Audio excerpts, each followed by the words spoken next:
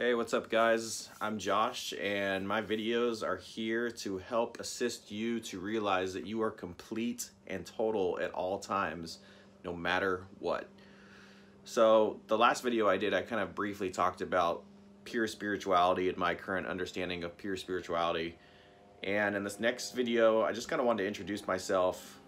People are probably being like, who the heck is this guy? He just kind of comes on here and starts talking about spirituality.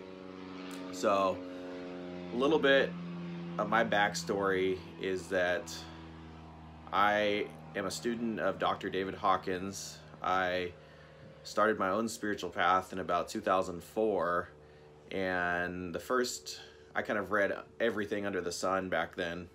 2004, I just spontaneously became very interested in spirituality and started reading, started with Ernest Holmes and the Science of Mind. Then it went to everything New Age-ish, the whole New Age circus. I read everything under there. And then that kind of moved to Dr. Wayne Dyer, and I ended up meeting Dr. Wayne Dyer, and his book, The Power of Intention, made a huge impact on my own life. And then it was Dr. Wayne Dyer that introduced me to Sri Nisargadatta Maharaj and Dr. David Hawkins. So this was all about 2004, 2005 while I was living in Atlanta, Georgia. So let's see here. And then when I started reading Dr. Hawkins' works and Nisargadatta Maharaj, my grandmother came over one day and she had the Science of Mind magazine and she handed it to me, and there was a picture of Dr. Hawkins on the magazine, and I had sort of like an instant recognition with his picture and his eyes and the gaze that kind of emanated from his eyes. And I remember I was standing in my bedroom when my grandmother handed me that, and little did I know that fast forward 6 years from then, and I find myself, working at Veritas Publishing, being a volunteer, and sitting in Dr. Hawkins' living room, helping him sign books and getting to kind of be with him on a one-on-one basis from time to time. So it was a very interesting journey. And then, like I said, I was living in Atlanta, Georgia when all this occurred, and then I ended up moving to California to be back by some other family members and wanted to be out west again. And then that kind of turned into this very powerful intention forming, and me moving to Sedona, Arizona in 2006. And my first encounter with Dr. Hawkins was March 2006. I drove out from California to go to one of his satsangs. And that was the first time that I had ever met him, because back in those days, he would kind of walk around the room and he'd shake people's hands and introduce himself. And I got to ask him a question, which was super cool, even though I was super nervous. And yeah, so then that kind of triggered everything. And I remember when I first shook Dr. Hawkins' hand, there was like something happened where all of his teachings began to really make much more sense than prior to meeting him.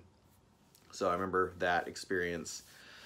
And then on top of that, the level of consciousness from which Dr. Hawkins spoke sort of made itself apparent around the same time.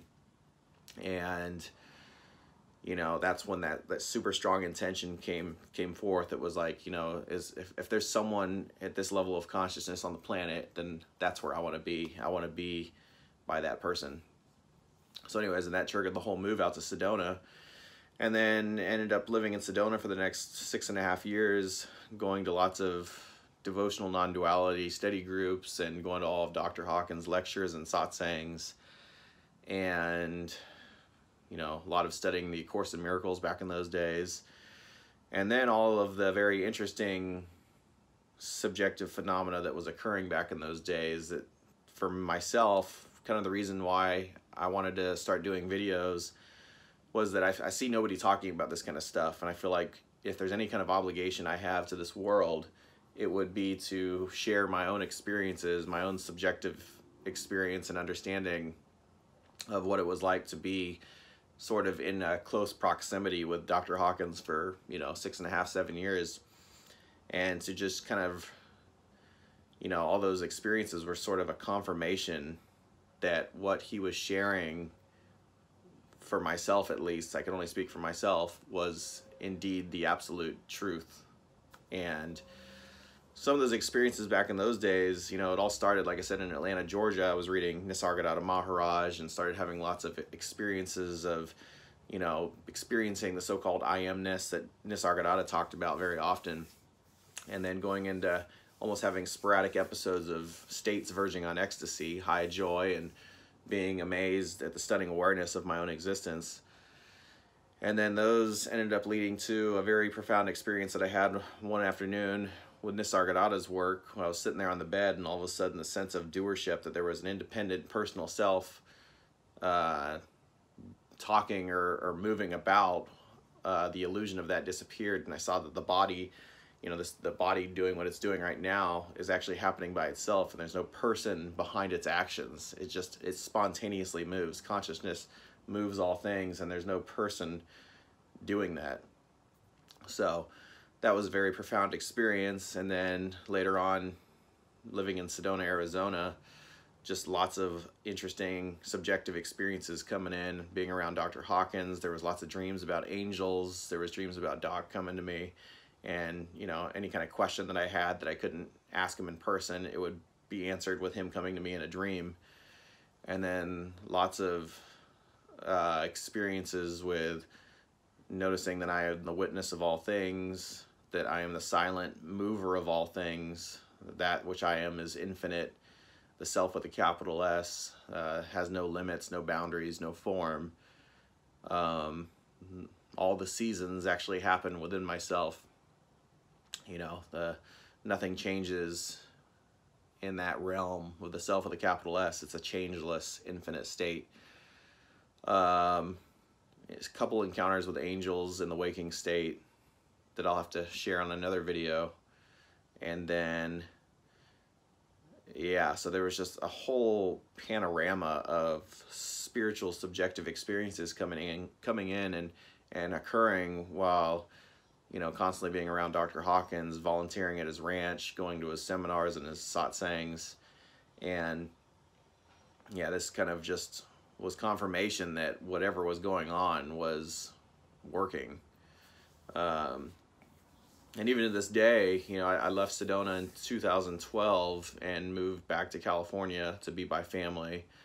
And even to this day, the whole journey continues of, the primary pathway that I study is devotional non-duality. And I strictly follow Dr. Hawkins' teachings. I still read the Bhagavad Gita. I read the Upanishads. I'll still browse through the Bible once in a while. What else do I like? I still really like the Zen teachings of Huang Po. So this is the primary pathway that I find myself on. And this is sort of the inspiration to do videos. It's just, I don't see anybody really talking about this kind of stuff. And then when you look at the world and you look at all the various spiritual teachers that are big out there, that are doing seminars and talking, I don't want to mention names, but there's really nobody out there that talked about spirituality and non-duality on the same level that Dr. Hawkins taught on, and I'm feeling very inspired to share my own subjective experiences and my own understandings of the various principles and practices that Doc taught. And what I really want to do is just to inspire people and sort of be like a coach. I'm kind of starting my own thing right now, which is consciousness coaching, and I'm looking to work with individuals on a one-on-one or a group basis and sort of helping to be like an inspirer to people to help them, how to surrender these obstacles, how to make spiritual progress.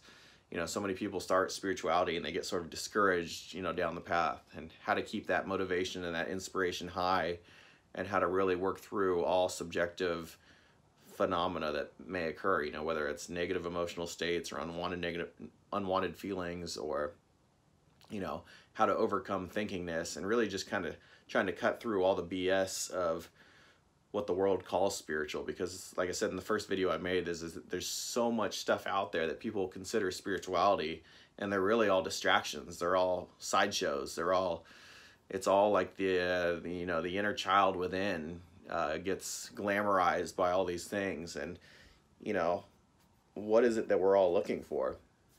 We're all searching for some kind of feeling, and ultimately, you know, everything we do in this world has the intention behind it to get some kind of feeling, you know, whether it's happiness, love, joy. You know, ultimately we're all looking for happiness. So, you know, what I really want to share is kind of a no BS approach to spirituality, and how to get straight to the point to realize, you know, what can we do to help realize the self with a capital S. You know, there's so many spiritual practices that people get lost in and stuck in. You know, like the biggest one is, you know, people spend decades and decades and decades trying to get their mind to stop thinking. And, you know, just knowing a little bit of a little piece of information could just completely transform your own spiritual experience, you know, and bring tremendous value to your life. You know, just the realization that you don't even have to stop thinking, because thinkingness isn't you to begin with. So why are you going to try to stop something that's not even you to begin with? You know, when all you have to do is shift the focus of your attention underneath the thoughts and realize that underneath the thoughts there's an infinite silent space. It's always going on. It's been existent forever. It's always existed. And all you have to do is shift your focus. So it's spiritual concepts like this, and, you know, various understandings that I have gained through studying devotional non-duality and Dr. Hawkins, and, you know, the Zen teachings of Wang Po, and, you know, all of my experience combined that I wish to inspire other people with. So yeah, I look forward to bringing as much value as I possibly can to the lives of everybody out there that are seeking the self with a capital S. You know, I don't claim to be self-realized, but I feel like I do have some very inspirational things I could share that could bring tremendous value to the lives of people out there that are kind of lost and searching for that ultimate happiness.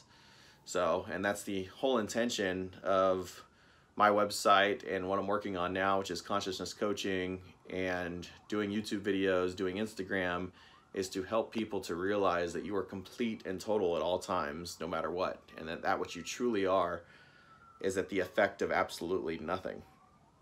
So, thanks guys. Thanks for listening. Thanks for taking the time. And I look forward to talking to you guys some more.